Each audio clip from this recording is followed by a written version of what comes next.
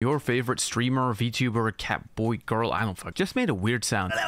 And you think it'll be funny to show the world. Perhaps you'll even get recognized for documentation of the moment, but you don't know how to do so. No problem. Just go online and download OBS and Davinci Resolve. In OBS, you want to add a scene, add a display capture, then go into your OBS settings and allocate a destination for your recording files. Also, in your recording settings, choose between the NVIDIA encoder. In case you don't really know what hardware you have, just use X264. Make sure your video is set to 1080p with a 60 FPS, and turn off your microphone, just to be sure. On the YouTube stream you've been watching and or the Twitch VOD, go to the timestamp you want to record. Set the quality to as high as your machine will manage and the player allows, and just let OBS record your screen while you play the footage. Afterwards, you click on stop.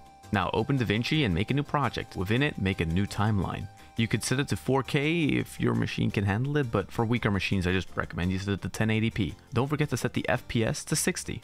Drag the footage in and use either Ctrl-B or the cut tool to get rid of the extra bits. Use the backspace to delete the in-betweens and get rid of all the waste. Cut it so that only the funny bits and maybe a bit of situational context remains. For subtitles, add a text plus object. If you want the little pop effect, try to, at the start of your text object, keyframe the zoom property. Then 2 frames further, set it back so that it pops between those 2 settings. It'll create that little effect. The nice thing now is that for more subtitles, you can just hold in the Alt key, click on the footage, and just drag it to make a copy, wherein you can adjust the text. Now you've essentially done a regular video. There's more little settings you can adjust here and there and figure out yourself. However, for most normal videos, now you could add some sound effects if you really want to. However, let's say you want to turn this clip into more of a TikTok/shorts format, right?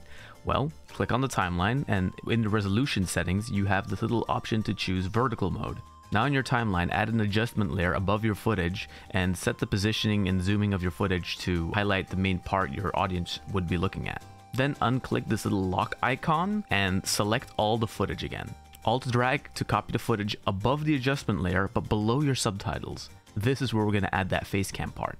Go to the color page. Within the color page, you can select clips and make extra adjustments like bringing up the brightness of the footage just by a bit, right? Or for the clips where you want only basically the face cam, you're going to add 2 nodes with Alt-S. Right click and add the alpha out.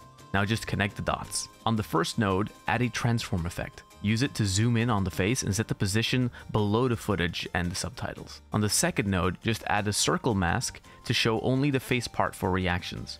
If you click on the clip section above, you can just copy-paste the node setup from one clip to the next, therefore making it so you don't have to repeat these steps over and over and over again. For exporting the video, use either MP4, this is the format that tends to work on all platforms, set up the encoder settings to prefer quality over size, and export it.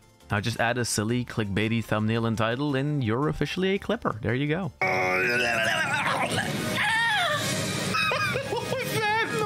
Well, that's great. If the video was a bit too quick, don't forget to maybe go back, set the resolution higher, look at the screen recording that is happening, and maybe that can help you out. I hope you found this helpful. Don't forget to like the video if you liked the video. Don't forget to subscribe to the channel, ring the notification bell to stay up to date for streams, videos, and let me know in the comments if you found this helpful and or if there would be other things you would want to know. And I hope to see you in the next one. Take care, everybody. Goodbye.